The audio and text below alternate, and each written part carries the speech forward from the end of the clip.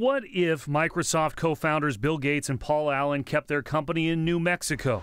We wouldn't have the Redmond campus, or likely a generation of people who stayed in the area.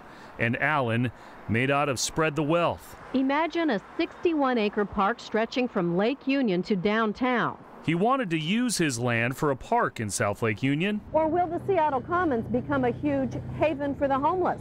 It was rebuffed by voters, and he sold or leased the land to Amazon instead. Just one of the spots where Allen put his stamp. His fingerprints are all over the region.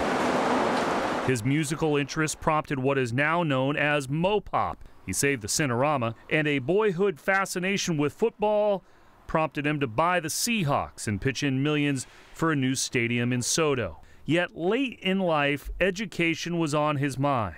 A WSU dropout who donated to that school and his hometown, University of Washington, where he used to sneak in with Gates as a kid, but where his life, his legacy, will live on forever. In Seattle, Chris Daniels, King 5 News.